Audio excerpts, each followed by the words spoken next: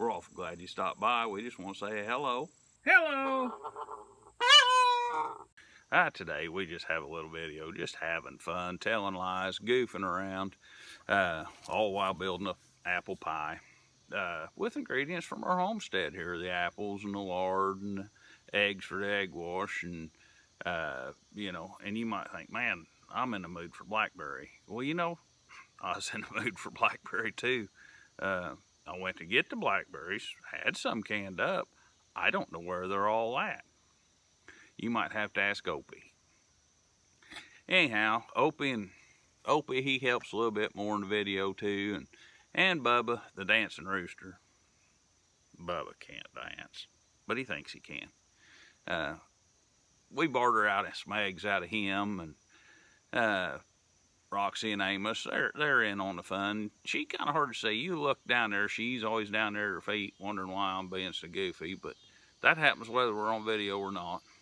First part of the video is just a little bit slow. It's just me telling a little bit of a meaningful story of why I built this particular video. I changed the names in it to protect the innocent or guilty. But if you want to skip that, I'll be honest with you, it is kind of boring, but it's true, and it means something to me, so I included it in the first couple minutes of the video. If you don't want to watch that, can't stand it, just go to about right there in the video, and we'll start having some fun. The bank a while ago asked Mr. Drysdale if I could have enough money to buy 2 cups of flour. When all the laughing quieted down, and he reminded me that I still hadn't paid back the loan for the apple seeds to plant this here apple tree. They was happy I come in. They said, that's a funny thing, like you always coming in here opening with a joke, trying to borrow money. On the way out the door, Jane, she stops and talks to me. And this part's true here. I know you can't believe a word out of my mouth. This part's pretty true. She asked me what I was doing. I said, well, I'm out gallivanting, had to come in here and do this and that, and I was headed a pie up to my dad's, and kind of surprised her. She said, you bake pies? I was dressed just like I am now. That's who I am. She's something along the lines of, you know, asking if I really baked a pie. I said, well, yeah, I baked a couple last night. Well, that's kind of neat. I said, well, it's off of apple trees and my own apple trees. Well, she thought that was neater. I told her, well, if you really want to know, I said I built my own pie crust out of lard that we'd rendered out of the hogs that I'd butchered. Anyhow, so on and so forth. Back to a little bit of what the channel's kind of about, just doing a little bit of everything and being self-sufficient. So she suggested that make a video. So with her inspiration, I am going to make a video, I think about start to finish, of how I make a pie here, using most of the stuff that come off the farm. And I hope you enjoy it. Watch it all the way through. There'll be boring parts, there'll be good parts, there'll be funny parts. You never know what's going to come out of my mouth. I just fly by the seat of my pants. So y'all have a big time. I'm sure glad you're here. Hope to see you again next time. Like, subscribe, do all that good jazz. It helps me out and makes me know that, hey, people are enjoying this, because I didn't know if people would enjoy this. I'm Little Red Riding Hat, come to steal apples from where they're at. For one pie, get yourself about 6 apples. That's pretty well all the fingers on one hand, plus one off the other hand. Unless you're lucky like old Mike, he's got 6 on each hand. So one hand. First thing you want to do is get your Wayback Machine, go way back to last fall when it was nice out, and go to rendering lard. When you get that done, I'll meet you right back here. Now if you did it right, you saved the leaf lard separate. That'll make your best pie crust, the best flakiest one. And if your Wayback Machine's broke down, you can't go get no lard. You can run up there to Sam Drucker's General Store and either buy you some of them ready-made pie crust. He's got them in that ice cooler in between the pickle barrel and the nails, right where they're at. Just walk in there, tell Sam I sent you. He'll give you a discount. Now what I like to do is I like to throw this lard right now in the refrigerator or freezer, take your pick, depends on how long it's going to take you, while I'm peeling my apples. That lard, butter, Crisco, whatever you're using, if that's cold, short of being frozen, that will knife into my pie crust better later on, and it won't make me lose my temper so bad.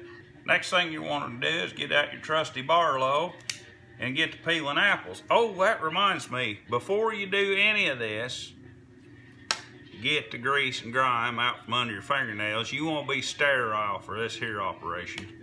We're going to move into modern, turn on the lights, use the apple peeler.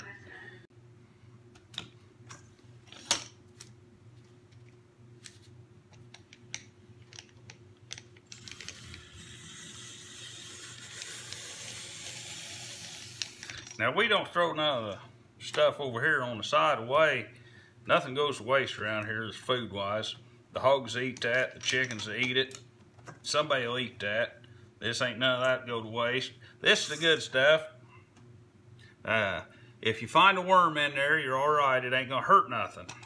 If you find a half a worm, stop the operation and find the other half. You don't want people getting a taste for the worms, because sometime of the year you can't find them with worms in there, and if that's how the only way people like them, you'll never make them happy with a pie again.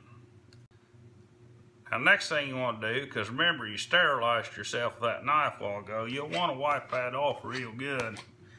And then I take a quarter of them apples, them slices.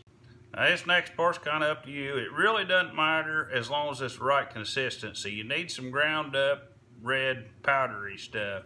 You can use cayenne pepper, rotisserie chicken seasoning, allspice, chili powder, turmeric, Cajun seasoning, cinnamon, just whatever you like, just as long as it's red and ground up. That's really the only part that matters. Just throw you a mess of that in there, depends on how much you like it. And throw you a little mess of flour in there. I don't know how much, just a little bit.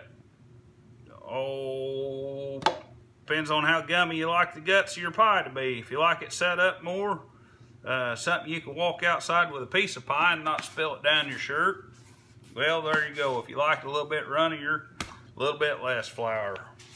And throw you in a little mess of sugar. These apples here is a little early, so, oh, that probably looks about right. And then just stir that around there, get all them coated up good. Don't worry about making a mess on the countertop. Me and my wife, we got her figured out.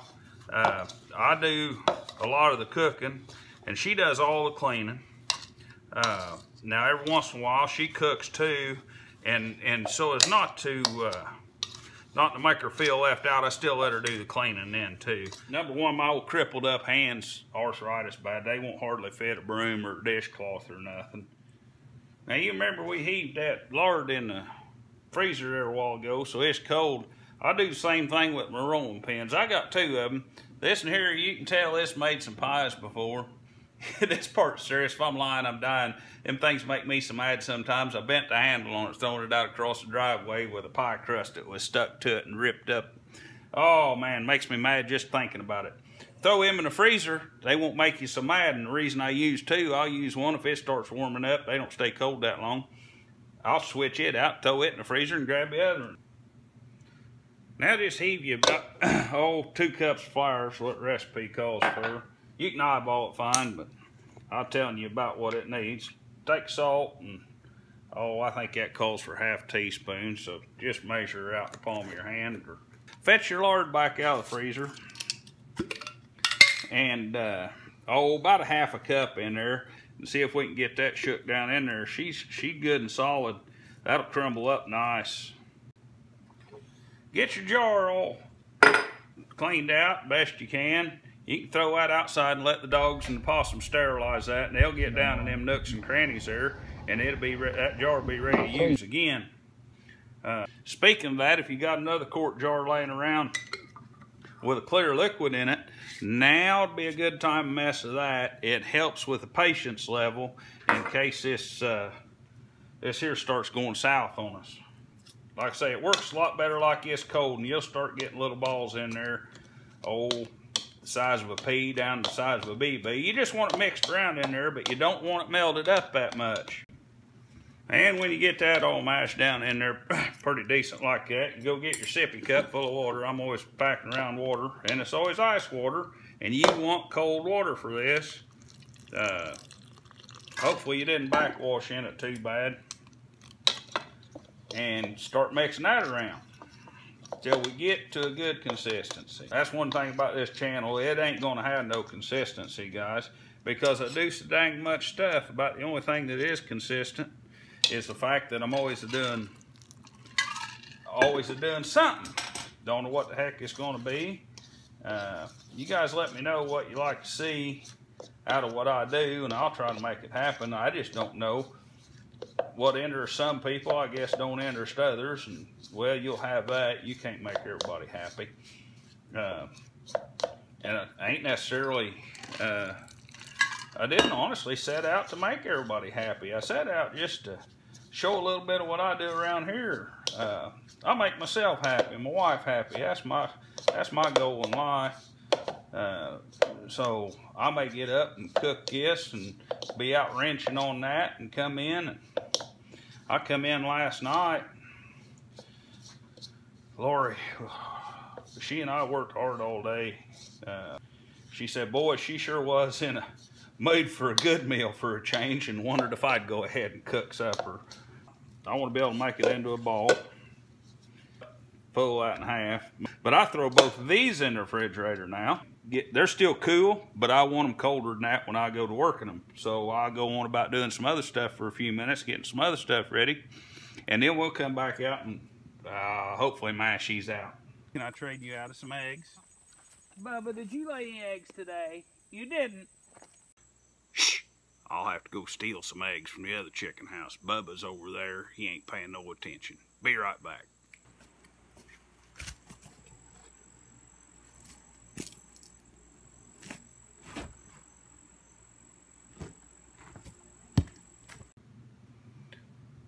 So you take your fresh cackleberry, oh crap, and some milk.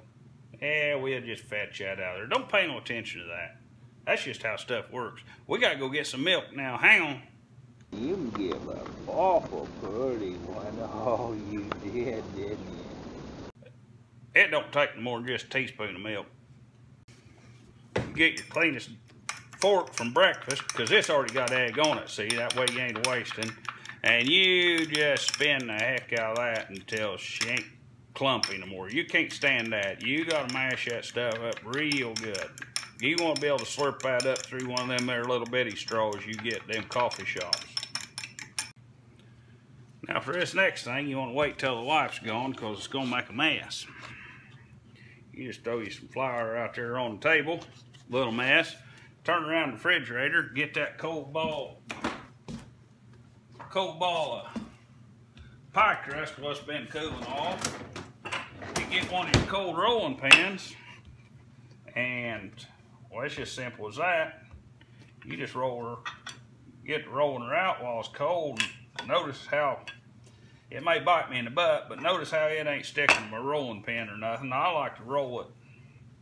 I like to turn it over every once in a while. Flour out the other side if I need to. I try to keep both floured up. Get my pie pan out of the way. Got to have that out here so I can see what size to roll this out to. It ain't like them ones you get up there at Drucker's. They just fit one size pie pan. About time to roll her over again. Before I roll them over, I like putting me just a little dust and the powder on that other side, because it's going to hit that counter.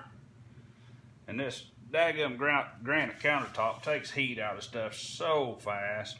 Boy, I'll be amazed if I can turn this over without tearing it. And I didn't. Oh, we're in the business now. Keep it cold. Keep it cold and you can do stuff like that. Let it warm up and it'll be sticking to that. And you're liable to see it here in a minute. I don't know. She warms up, oh, it starts sticking to everything. You just can't do nothing with it. I like to have my pie pan handy, make sure it's about the right size. I think it is. Well, here's a moment of truth when you try to pick that pie crust up and lay that in your pan here and try to get it about centered up and mash her down in there a little bit. I like letting all that stuff there hang over the sides. It ain't a hurting nothing. If I need a little bit for the next pie crust, fill in a hole or something, I can do it. If I don't need it, you'll see what'll happen with that here in just a minute. And of course, next step, we're back to this here business that we had a while ago. Oh, that'll do all right. Get that spatula and scrape all them goodies out of the bottom of that bowl. Don't want to give dogs diabetes after a while when they're doing the dishes for me. If you can't tell, I'm kind of what a lot of people would call health nut. I mean, well, heavy on the nut maybe, but one thing you can say about my stuff, it ain't got much preservatives in it, and I feel a lot better by not eating it. I'm into the modern stuff around here. I just turned around behind me and mashed her up about 375 degrees and let that start warming up. And then we'll roll this pie crust in there. All that stuff hanging over the edge, that ain't hurting nothing yet. And if you like a lot of crust around the sides, why, you can eat it just how it is.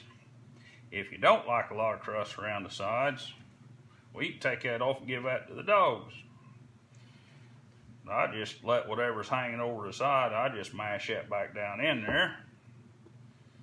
And yeah, sometimes I'll run around if my fingers are clean enough, pinch that up, and make that all pretty around the sides. Be right back. You've been watching this cackleberry and moo juice slurry this whole time, probably wondering what I'm going to do with it. Well, I ain't making an omelet. Not right now. I'll fry up the rest of it, what's left after a while. Because like I say, nothing goes to waste here, and I'll give it to the dogs or may eat it myself. Ain't nothing wrong with it. But I brush that on there, on that pie. Martha Stewart would probably call that an egg wash or something. No, she probably has a fancy term for it. Your grandmother probably called it an egg wash. We don't live like Martha Stewart. We probably live like your grandma. So we'll call it an egg wash too. And I like throwing them store-bought right there, buddy. Them's nice. I tried talking Lori into letting me get the wheel covers off her Jeep so I could use them, but she allowed how she'd just pay 39 cents for a mess of those. Throw it in the oven for a half hour. At the end of a half hour, I'll see you guys back. Well, the next thing you want to do, you want to get out your wood hauling gloves. Your hay baling gloves ain't heavy enough for this. Been in there for about a half hour. I went out, took the loader off the tractor because I'm going to start back, mowing hay here in just a little bit. I'm going to take that pie out and show you what we got so far. And we'll set her up there and I'll show you what we're going to do next to it. Try to get this done before my wife gets home. Dadgummit, she puts up with a lot. She shouldn't have to put up with this, so. I should have done it before, but you need to jab a couple holes in there with your Barlow. Let some of that steam out. See how it's cracking up. Anyhow, we go back to that egg washing business. And we put us another little layer of that on there. After you get that cackleberry and moo juice slurry put on there a second time, put a little bit of brown sugar on top. You don't have to put much. You'll see why here in just a little bit. I won't bore you. We'll be back in 30 minutes. That's either one full Beverly Hillbillies episode or half of a Festus Dillon and Matt Hagen Gunsmoke episode. Well, it's just enough time to go out and get the hay mower hooked up so I can mow hay tomorrow and have time to wash up my hands and clean out from under my fingernails again. We'll get that pie out. While we're waiting on that pie to come out, let me know what you guys like seeing. I do about everything. Them cabinet doors behind me, them's all off my sawmill. We build all the cabinets this house. There's not a store-bought stick of lumber in this house. Everything in here come off the sawmill. Tongue and groove on the walls and ceilings. Every bit come off of here. We built this house ourselves. And just every little thing. Things I don't even think about. Like my pliers holster you might see. Heck, I sewed that up out of an old nail apron. You guys all probably work someplace and you see the new person coming in with all their newest doodads they bought. Well, shucks, I didn't want to go to town and buy a new pair of pliers holster and look like a greenhorn there in front of my chickens and my cows and my hogs and peacocks and every stuff. Stuff like that I don't think anybody else has an interest in. And then next thing you know, people say, man, I'd like to know how you done that. what I see as normal, just everyday living, inexpensive and kind of living, just doing everything for yourself you can. Because it ain't all hay chaff and sawdust in my pockets when she does my laundry. Here comes the pie. We got our gloves on. We're gonna take the pie out and see what we got. And here it comes. You know they're done when they're festering about like ingrown hair, and the top's turning nice color like that. That's what that egg wash and that brown sugar will do for you. Guys, appreciate her. Thanks for watching. I'm glad you watched this far. Thank you. Cell phone. Yep, Kathy held him for about half hour.